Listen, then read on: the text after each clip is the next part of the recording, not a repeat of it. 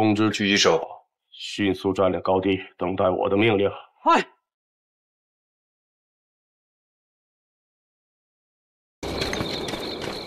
开了！开起来！都开起来！开！把门给我打开！怎么回事？姐姐，快去看看是怎么回事。走。开了的，开起来嘛啦！快，记得等啊！出什么事了？日本人来了！日本人！小七，通知兄弟们抄家伙。日本人要是敢来硬的话。 想让他们知道知道，你们少帮也不是好惹的。是，走，站住！干什么去？日本人来这儿，关大哥，我是童子兄弟们被日本人拼了！走，快，给我站住！帮主，爹，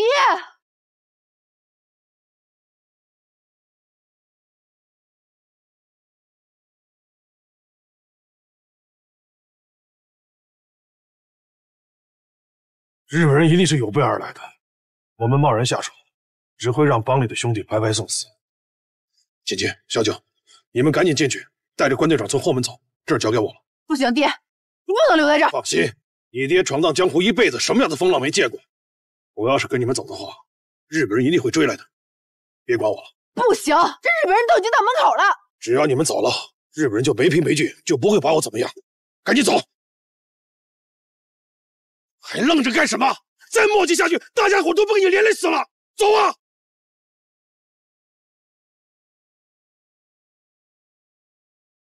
爹，那你要保重。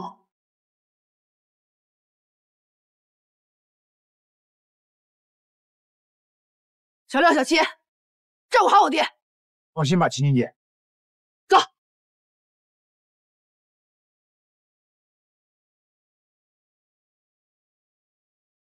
小九，快来，小心点。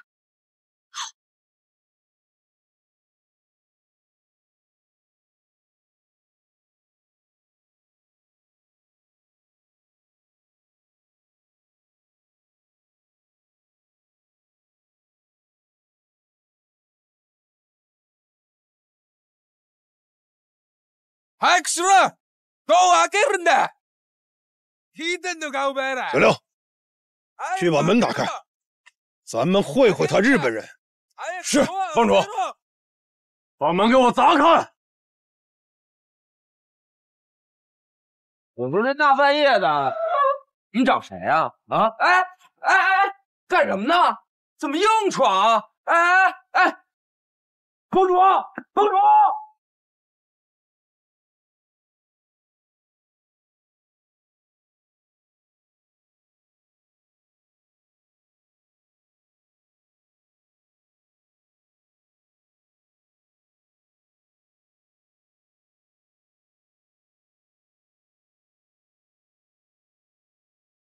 你们这里谁说的算？在下少帮帮主。各位军爷深夜至此，不知有何贵干？我们得到情报，说你们这儿藏有抗日分子。抗日分子有吗？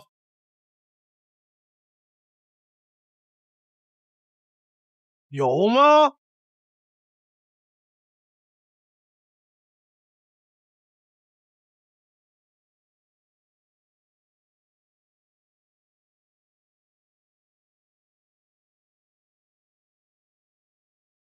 恐怕军爷是搞错了，少帮上上下下都是些卖苦力的兄弟，平日里的营生也都是些勉强糊口的行当，怎么可能会跟抗日分子扯上关系呢？军爷一定是搞错了。有没有搞错？等我搜完，自然就会知道。哎，你们谁再敢往前走一步？你敢阻拦大日本皇军？我少帮好歹在东北也是有头有脸帮派，要是任凭你们在我少帮的地盘上这样抓人搜人，这传扬出去，我邵某人的脸面何在？我偌大的少帮将来如何在江湖上立足啊？好，我看你是敬酒不吃吃罚酒。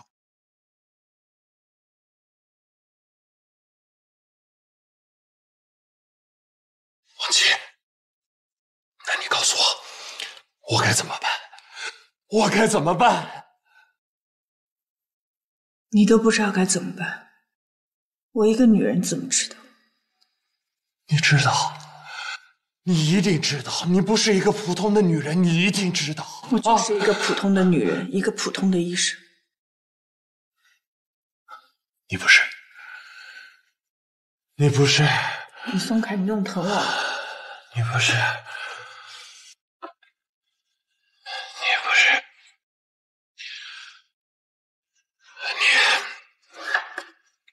你不是。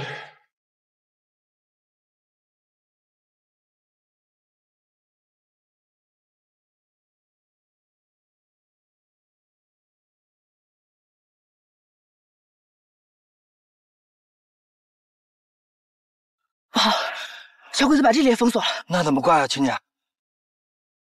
冲过去！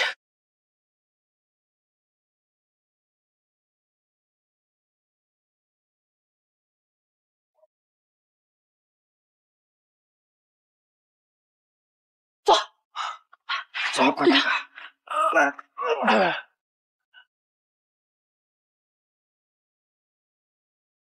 誰だ？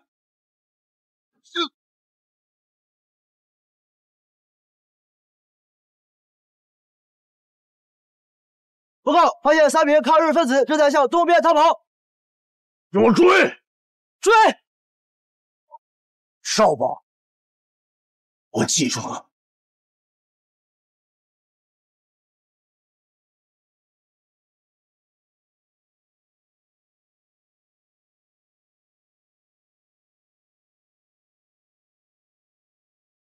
小廖，赶紧带几个弟兄去找青青，看来青青他们还是被鬼子发现了。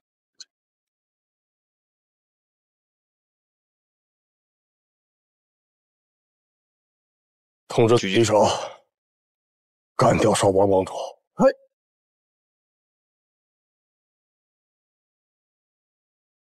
醒醒，你不能在这儿睡。老板，哎，小姐，你去一趟警备队，说他们罗科长喝醉了，派2个人来接他。哎，好的好的，谢谢啊。花姐，快去报信，快！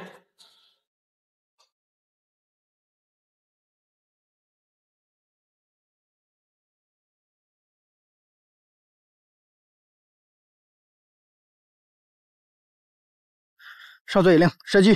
他们人少，去帮帮他们。是，帮主，你们几个跟我走。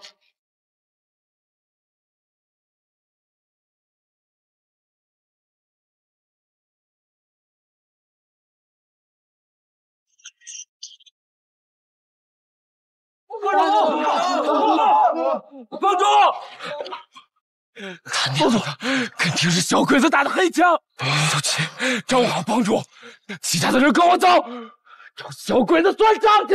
六子，给我回来！帮主，六子，不能带着弟兄们去白白送死，我这回肯定是扛不过去了。帮主，记住了，一定要找着青青。今后你们就跟着特战队干。帮主，少帮就是剩最后一个人，要跟鬼子干到底。一定要把我的话带给青青，记住了吗？记住了吗？是帮主，小六，记住了。小日本，帮主，帮主，帮主。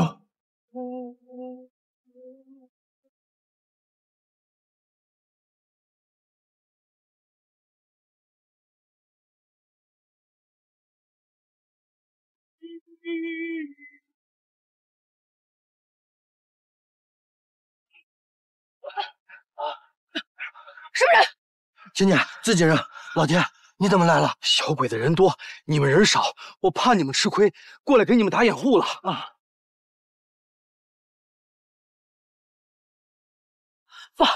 小鬼来了，快走！你们先走，我把他们引开。不行啊，你要出什么事儿，我怎么跟王姐姐交代啊？没事的，这一带我熟悉，不会出问题的。别再啰嗦了，这个会不会用？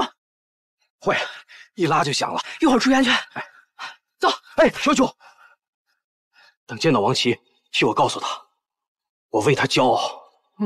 快点来！走。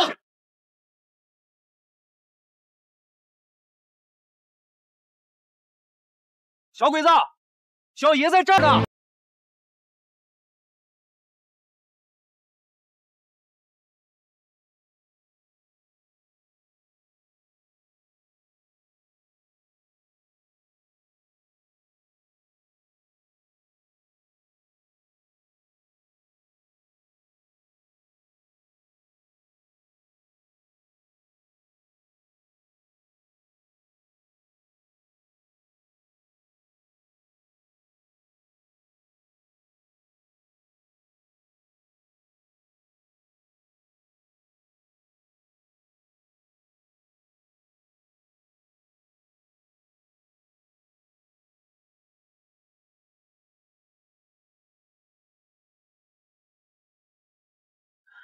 老天，走。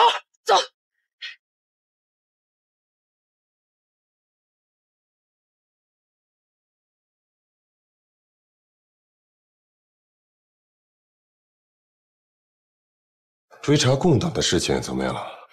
道总放心，我已经安排好了。不过什么？老师，是这样的，宋建武被共党击毙，警备队的人情绪很不稳定，很没有效忠帝国的样子，执行任务都没精打采，审讯那边也毫无收获。山鹰一直都没有开口。山鹰非但没有开口，还让罗景明产生了挫败感。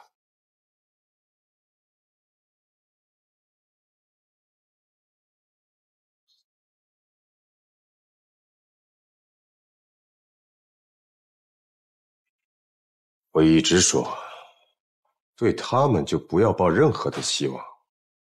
这帮散兵游勇，没有一点军人的样子。老师，您说的对。不过你提示的很及时，不要让他们破坏了我们的计划才是。亮出刀子，见血，给他们提个醒才是。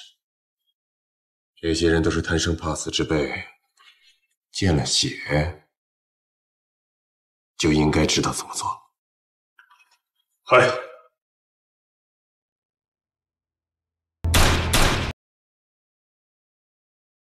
先回医务室吧。带几个人，不用走。是。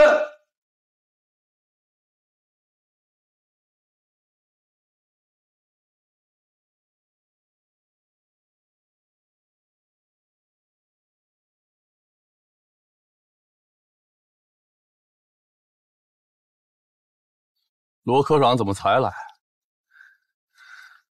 你为什么要杀他们？罗科长，请注意你的礼仪。我问你为什么要杀了他们？作为军人，一定要受军法的约束。你们审讯不力，自然要人出来承担后果。他们只是看守，跟他们有什么关系？难道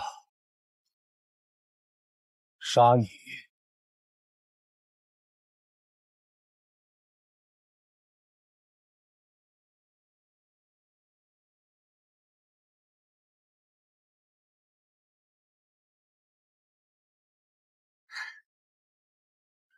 当然不会，罗科长这么受大总的欣赏。你与其在这里懊悔自己的过失，不如踏踏实实做点事儿。送你这2个兄弟安心上路。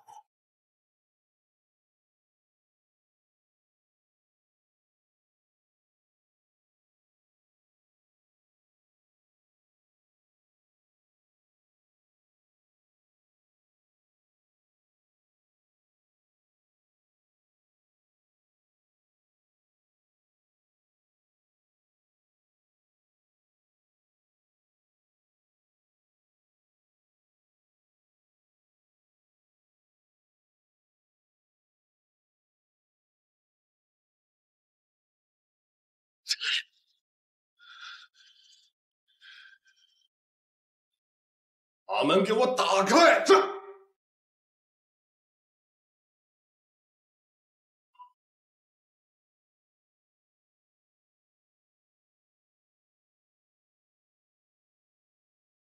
把门打开！把门给我打开！日本人刚才说了，之前不能出人命，人要留给南部大佐。你他妈是听我的，还是听日本人的？打开！是。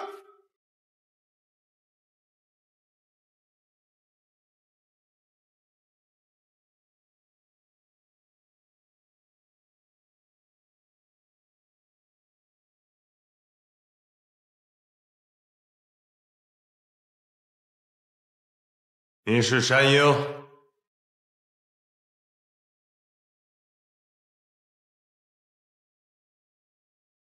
我问你话呢？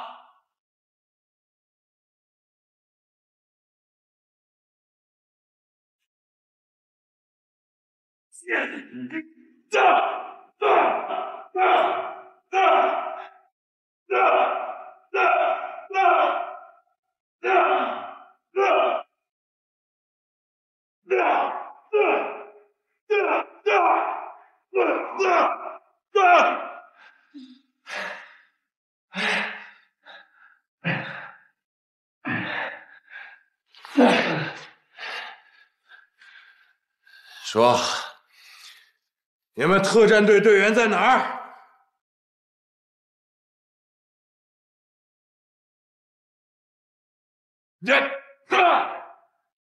说，去了南木家来，我只跟他谈。你也看不起中国人，有什么事儿跟日本人交代啊？南木说了，你不能死。你放心，我们不会让你死。我们全队的弟兄们都会好好的招待你，然后再把你送给南木。我相信，当你见到他的时候，你一句话都说不出来。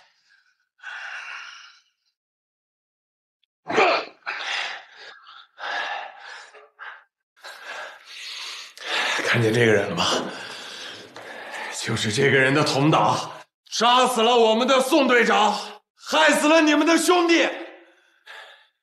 现在给你们机会，好好的招待他。愣着干什么？想吃日本人的枪子吗？啊！给我上！给我上！这样，这样，这样！给我狠狠的打！狠狠的打！没吃饭，给我打！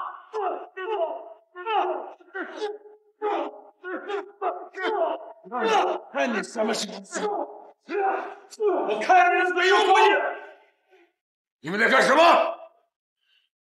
报告大佐阁下，我们在审问犯人。审问犯人？谁让你这么干的？大佐阁下，弟兄们都想给宋队长报仇，我这么做也是为了给弟兄们一个交代。好，现在人你也打了，气也出了，应该可以给你的弟兄们一个交代了吧？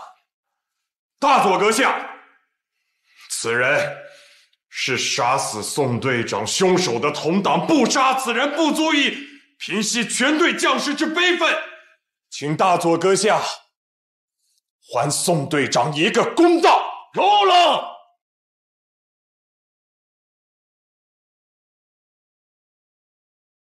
这个人对我很重要，我留着他有大用处，所以现在还不能杀。至于你手下那些弟兄，就辛苦你去慰劳一下，这里就不需要你了。大佐阁下，我现在需要跟他单独谈一谈，你们先出去。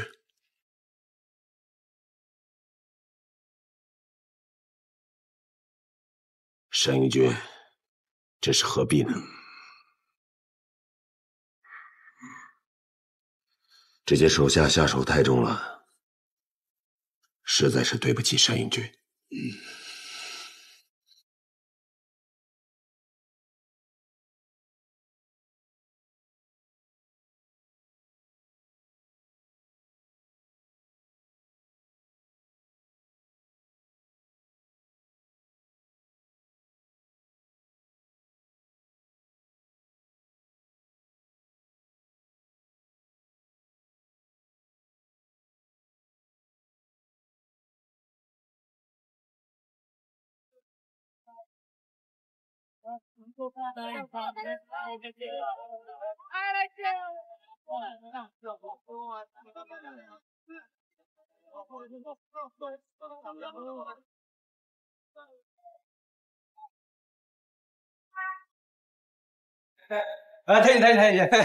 太君，欢迎光临。妮娜在哪？你们，妮娜，我们这是做正大生意的呢。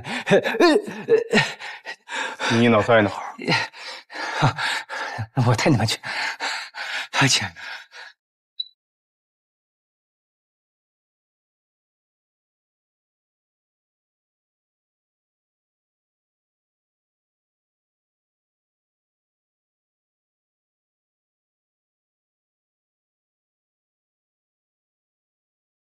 人呢？我都说了他不在，你还不相信？他夜里就走了。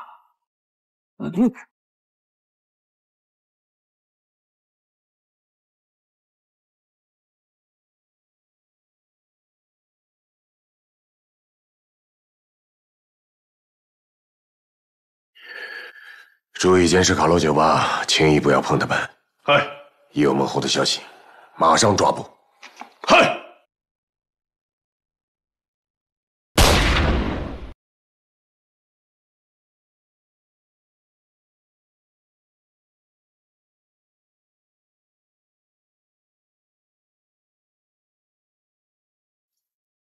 看来你还是做不到什么都不怕。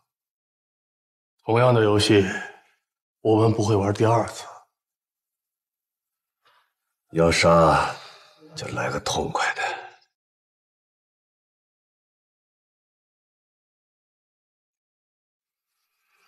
想死啊，没那么容易。你忘了你们来的目的了吗？杀死宋宪武不是你们唯一的目的吧？我现在最后悔的就是当初没有先开枪把你打死。杀死我没那么容易，况且打死我你会后悔。你不信？如果你不跟我们合作，你会更后悔。合作？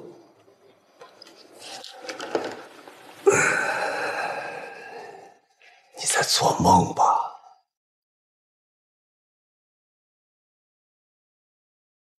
我突然想起来，你好像做梦都想见到自己的儿子。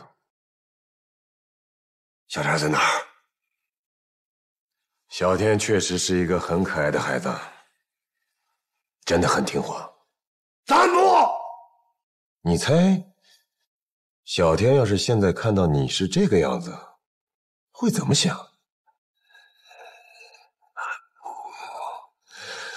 他还是个孩子，你是他的父亲，你还是想一想，见到他之后会说些什么。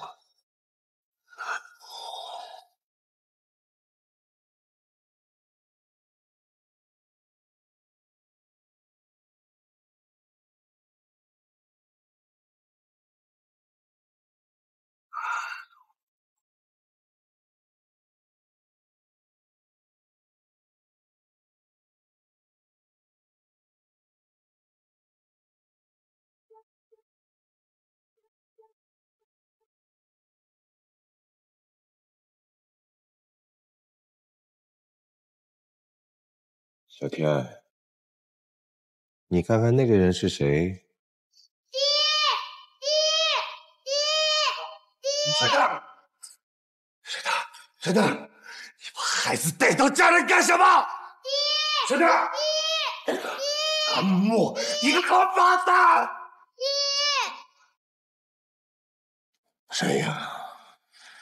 儿子在这里，你这个当父亲的说话是不是应该注意一点？王八蛋！阿木，特战队有多少人？孟红现在在哪里？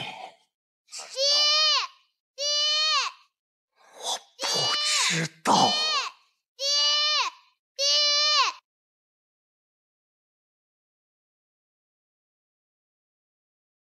要干什么？南木，你要干什么？小天是死是活，就看你是知道还是不知道。爹，我回吧。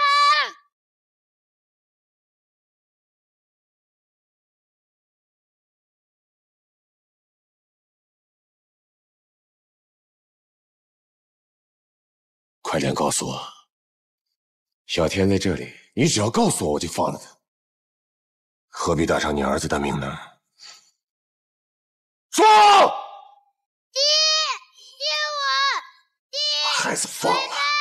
你这个畜生，你把孩子放了！小岛君，你可把枪握好，千万别走火。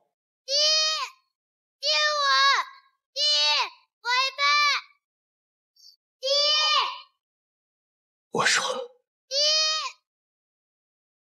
好的，你说。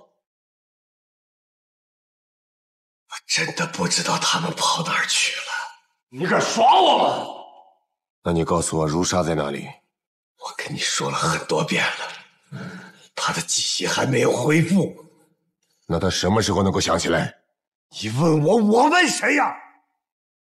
看样子，你知道的我也知道，我不知道的你也不知道，是这样吗？我也没办法。那看来，我留着你们也没什么用。南木，你要干什么？我数到3，你给我一个不杀他的理由。把孩子放了，要杀就杀我。1，南木。2，我真的不知道，我真的不知道他们在哪儿。3，等等。我让孟红告诉我。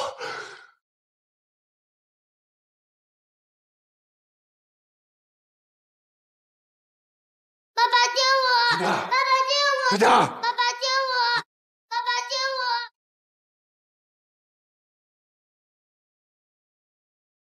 你说吧，那你说慢一点，说仔细一点。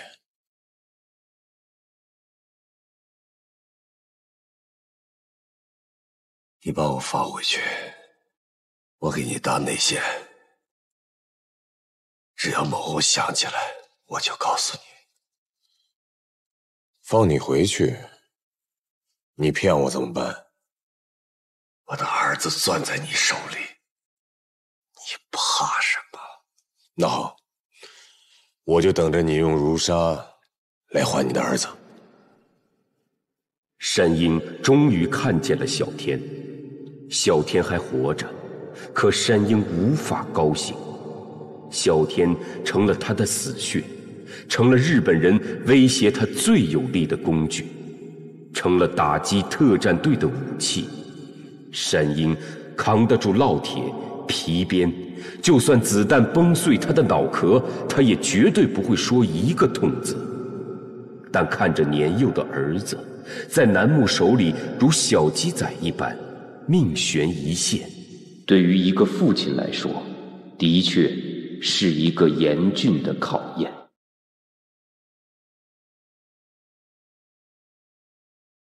我们当然要继续寻找乳沙，因为找不到乳沙，我就不知道还会死上多少无辜的人。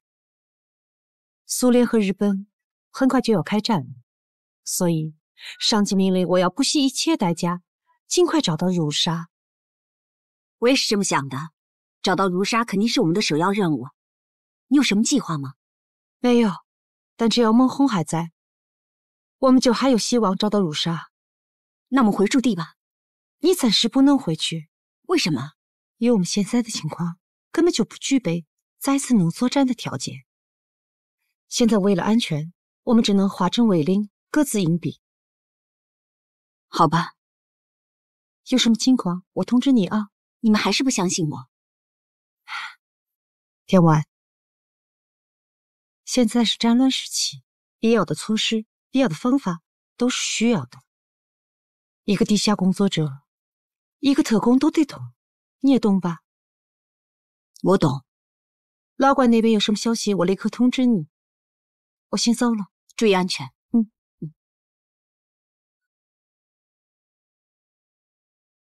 誰？俺だ、山田です。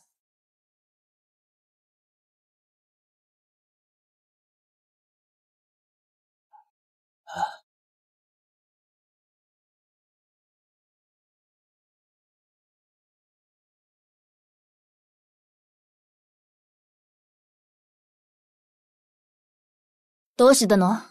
ただ見に行くです。藤田さんよ、ご無事ですか？よちゃるの？藤田さん、いつここから離れるの？いつ行ったか？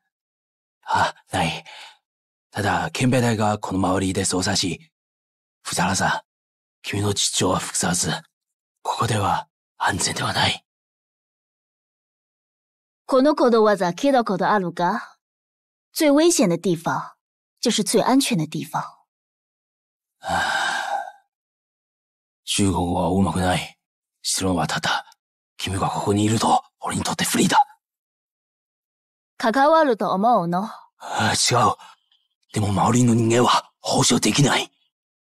何としても自分の安全を確保するんだ。安心しろ。2日後は出る。面倒かけないさ。よし、2日。2日後必ずされ。さもないと。必ず出る。ならいい。お願いします。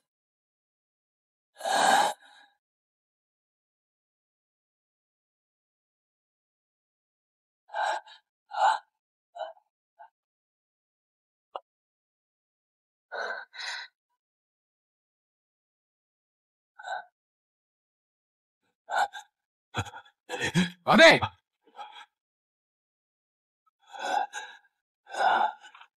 いえ、抗日分子はどこだ？ここは全部日本人だ。自分の国を裏切るわけではないんだ。警告するぞ。お前は反国罪だ。言わないと、すぐ帰り船に送るぞ。日本に返さないでくれ。お願い。いいえ。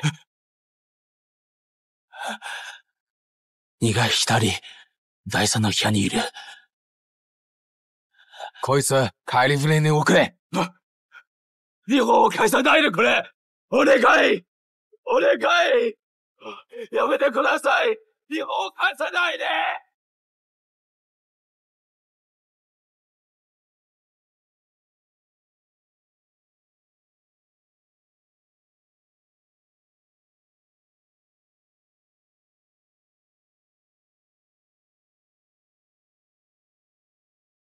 早く来い。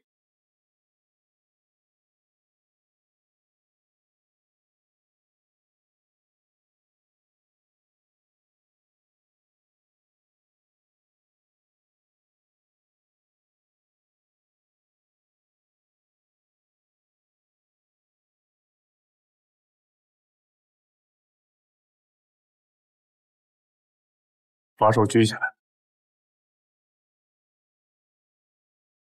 我叫你把手举起来！我是带走！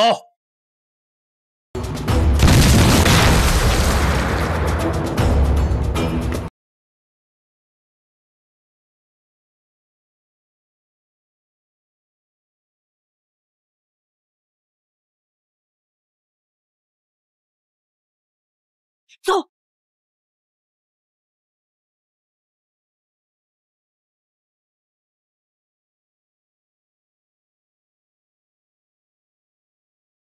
探せ！邵青青的离奇出现，让杨子疑惑，他为何来得如此及时？关林是怕自己遭日本人的围剿，特意派邵青青前来支援，还是看出了自己的破绽，派邵青青来盯梢？其实，早在邵青青现身之前，杨子就已经发现了他，特意调整了策略，演了一出苦肉计。杨子知道，无论关林怎么想，多一个人相信自己总是有利的。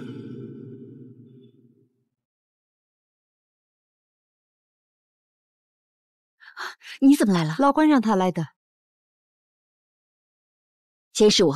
你别说的那么难听好不好？我这是来保证你安全的。谢谢你们救了我，别在这磨蹭，快走吧。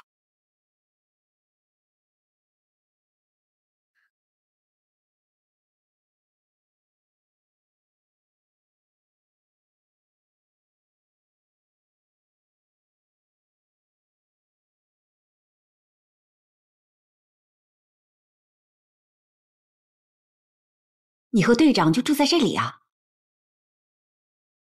我爹那儿出事了，只有这还算是安全，所以就顾不上了。你不是怀疑特战队里有楠木的内奸吧？在这之前，我没有掌握充分的证据。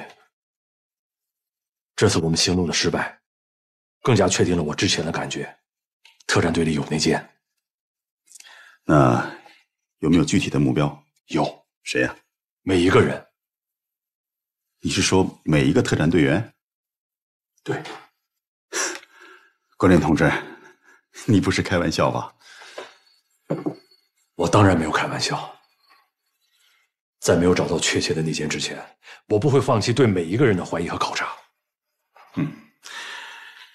你的推理是有道理的，但是不是每个人或许都具备内奸的条件呢？不，我想过，每一个人都有可能是内奸。不可能，孟红就不可能是内奸呢。他完全有可能是。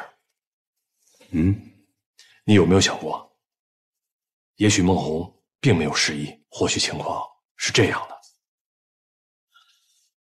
那天，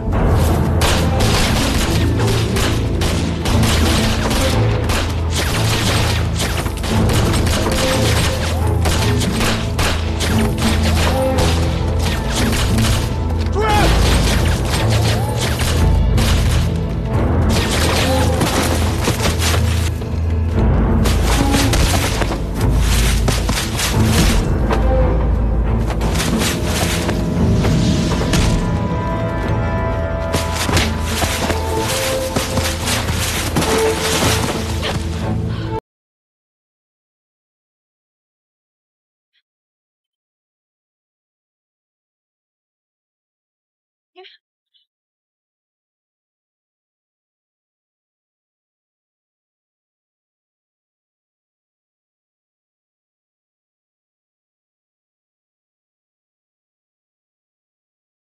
如沙在哪里？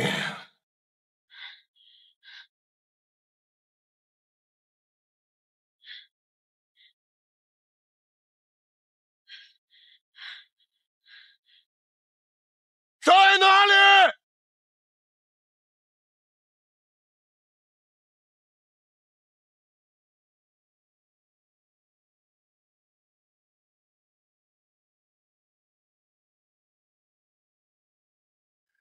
他是关键，把他带走，快！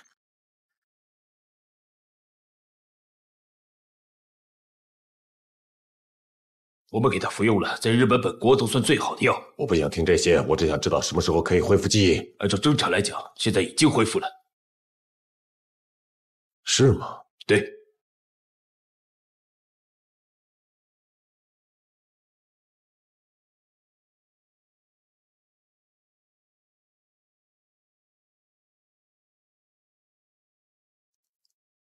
我知道你已经恢复记忆了，你最好老老实实告诉我，如沙在哪里。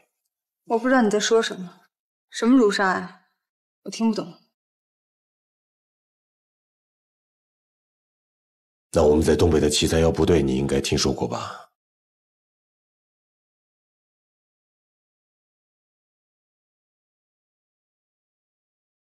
？731部队最近研制出了不少的生物细菌药物，我一直想知道它们的威力是什么样子的。我看你是一个很好的实验品。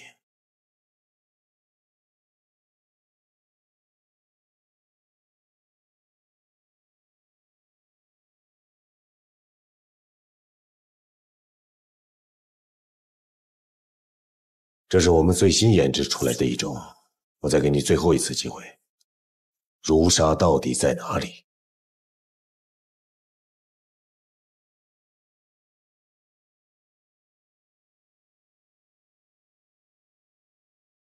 不要！放开我！我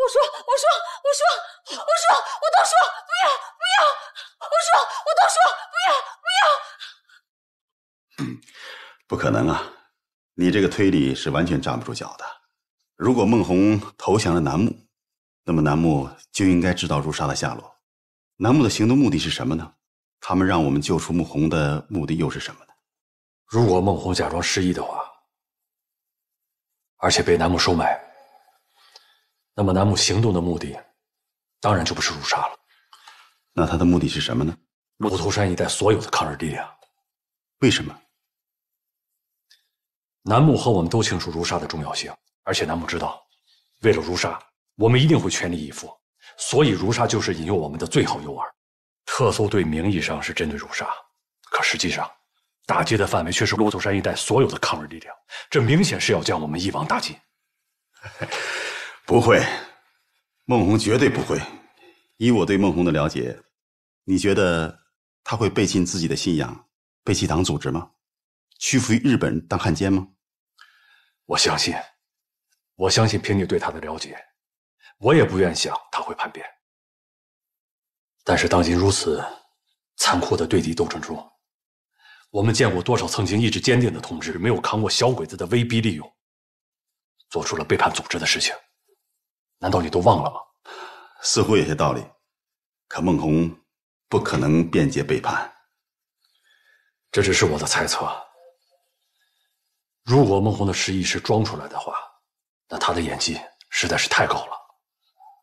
那你还怀疑？即使孟红并没有失忆，而且并没有被南木收买，但是从最近发生的一系列事情来看，特别是南木利用贾小天骗孟红这件事情，我总觉得南木对孟红的情况十分了解，而且在背后操纵着什么。你别绕着怀疑了，你直说吧。妮娜，你说妮娜？是。妮娜是苏联方面派来的特派员，乳头要塞原本是日军对付苏军的桥头堡，苏军方面对她是十分重视的。妮娜应该是受到苏联方面严格审查的。可我们对妮娜并不十分了解，更何况东北原本就是各国间谍进行买卖最为频繁的地方，这里不乏双重间谍，而且还有很多以倒卖情报为生的职业间谍。那根据是？我的根据是，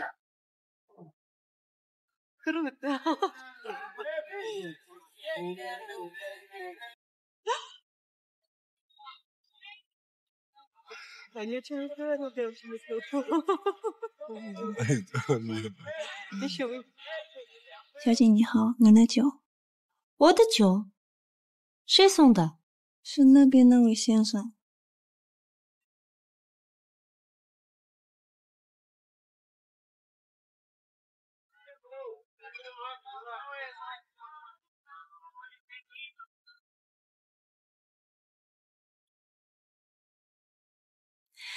这位先生脸生得很，是头一次来吗？您就是大名鼎鼎的妮娜小姐。我西里让我来找你。我西里？那我得好好招待一下。想不想到我房间喝两杯？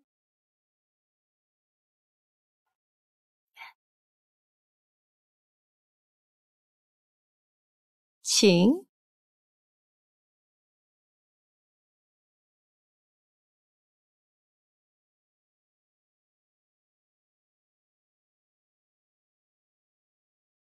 你到底什么人？妮娜小姐，这是什么意思？难道这就是你的待客之道？别动，再动我打死你！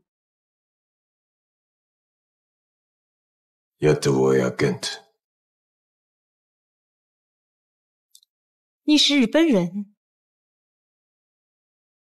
我不知道你在说什么。你不用再掩饰了，你的代号是伏尔加玫瑰。3年前在东北的时候，被日本特高课招募，成为日俄双重间谍。现在是你发挥作用的时候到了。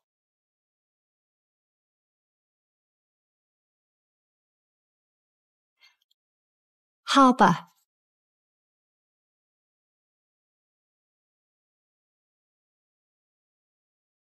我就是那个带刺的玫瑰，不过我的情报很贵的。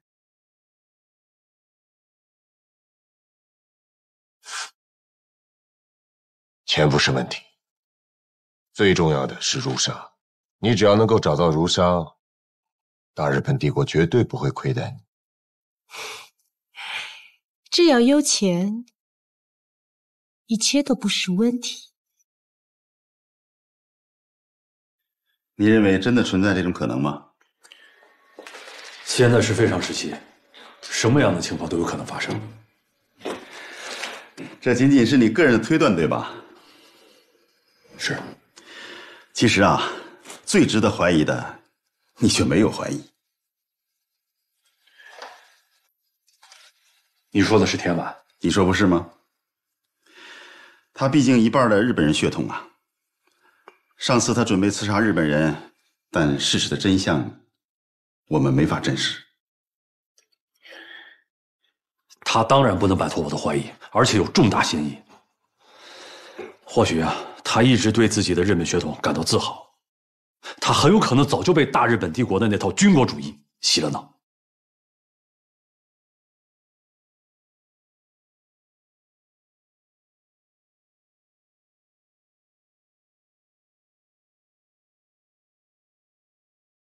报告大佐，藤田洋子来了。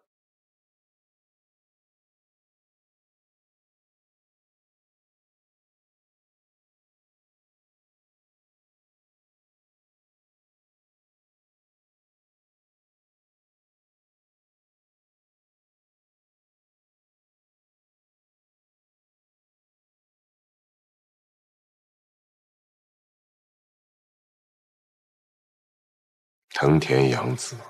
我知道你的父亲，他在日本国内可是个风云人物。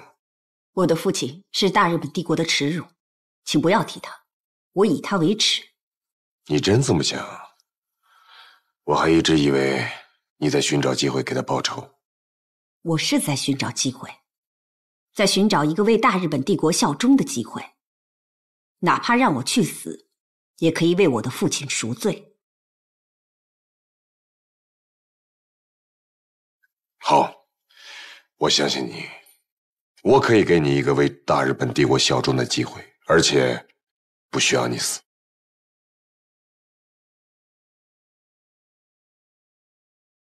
谢谢大佐阁下，请尽管吩咐。我想让你进监狱一趟，想办法和一个女人交朋友，让她信任你，然后帮我拿一样东西。交朋友？不错。这个女人身上的情报对我们大日本帝国相当重要，我相信你能够很好的完成任务，希望你不要让我失望。我什么时候行动？现在。藤田洋子，准备好了吗？是，准备好了。藤田洋子，你准备好了吗？准备好了。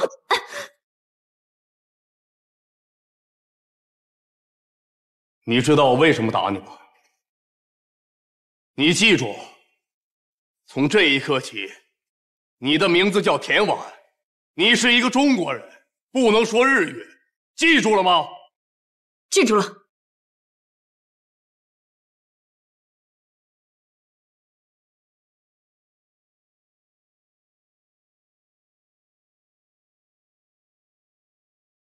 那么，我们开始。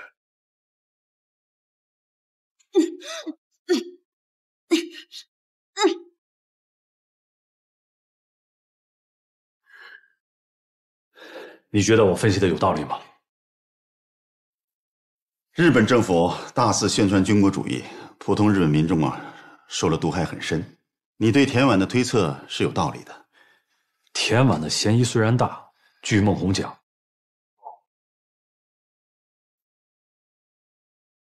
桥本先生来中国多年，一定很久没有喝过家乡的茶了。杨子小姐真是体贴。您的一句话，勾起了我的思乡之情啊！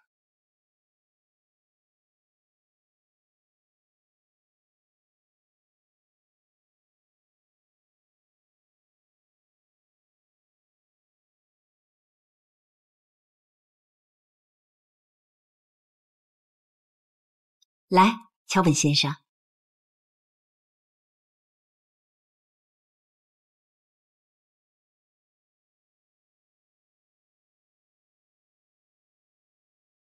茶很烫，桥本先生不要着急，慢慢喝。桥本喜欢烫。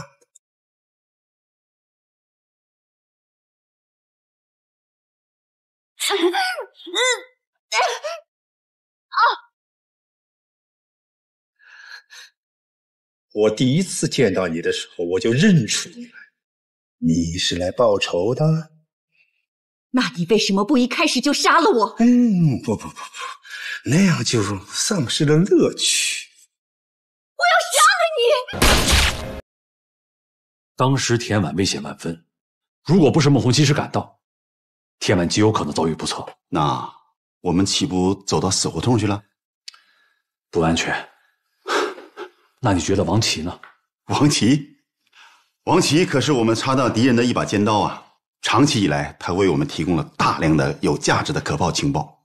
特战队没有王琦，后果是不堪设想的。可是这把尖刀反过来插在我们的心脏里呢，那将是致命的。王琦长期在敌人内部工作，他有无数的可能会被南木策反。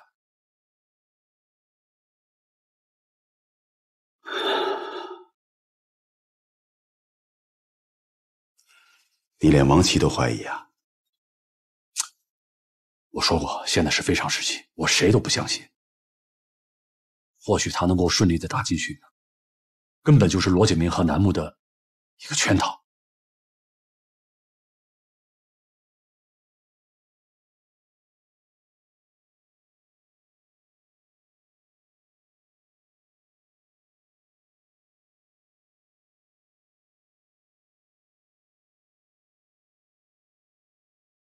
我的医务室到底在哪？就在这儿。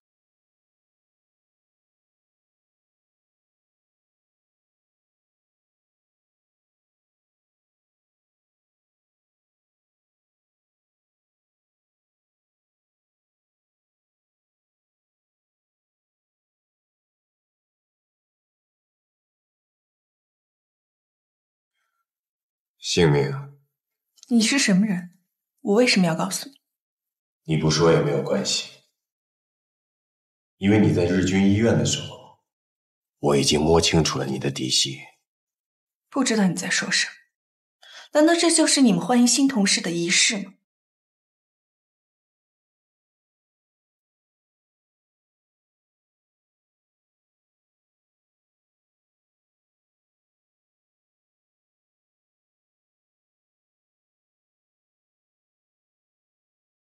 我代表大家欢迎你，剪刀。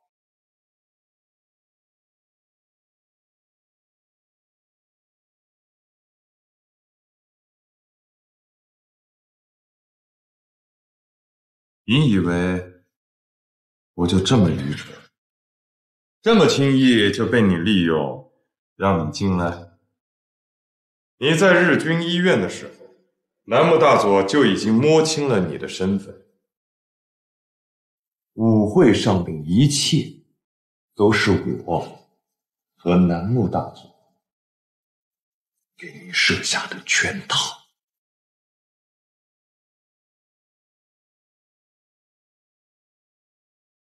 既然你们已经知道我是谁了，是男人的话就给我一个痛快，因为你们从我这儿什么都得不到。我不会杀了你，不过我给你准备了一份礼物，想让你好好的享受一番。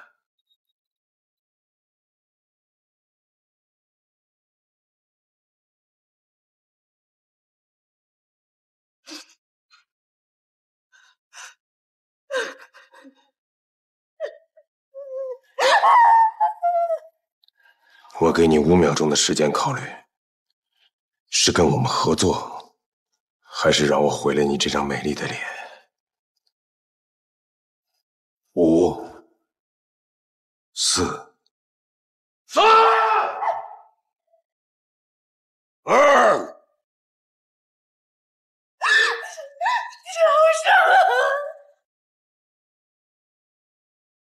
你说什么？大点声！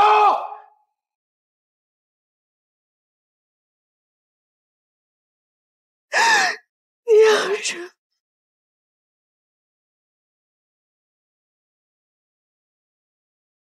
如沙，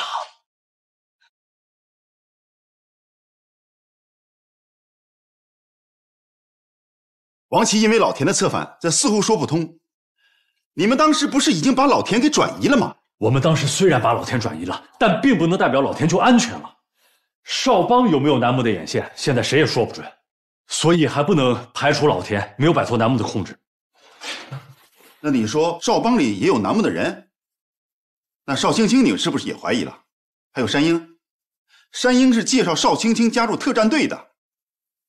山鹰是孟红的丈夫，而且他是虎头山的抗日英雄，难道你连他们都怀疑吗？恰恰相反，我对山鹰的怀疑是最大的，尤其是小天的失踪，还有这次他的被俘。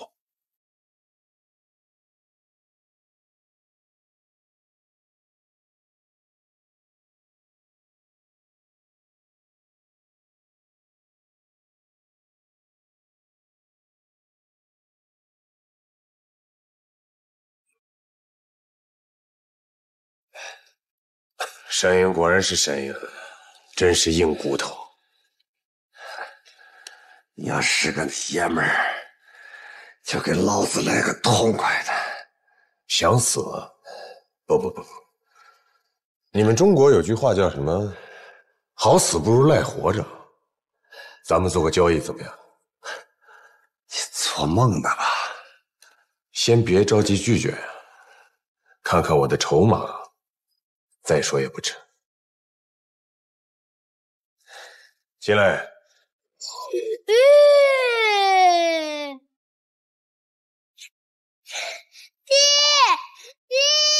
小天儿，小天儿，救我！楠木，你给我放开他！我实话告诉你，不只是你的儿子，你的太太也在我的手里。什么？我红也在你这儿？不错，你的太太功夫果然不凡，但是她的胆子更大，她竟然抢了我的东西，还把它藏起来了。你能让她把东西还给我？原来孟红执行任务的目标就是你说的这个东西啊！不错，就是如沙。我想让她把如沙还给我，你能帮我这个忙吗？如果这就是你的回答，那真的是令人遗憾。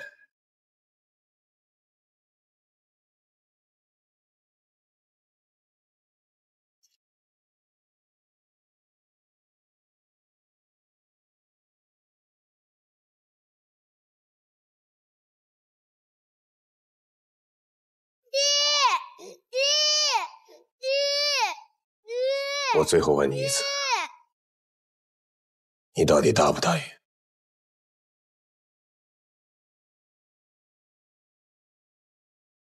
南木，求求你，别伤害我儿子，别伤害我儿子，我答应，我答应。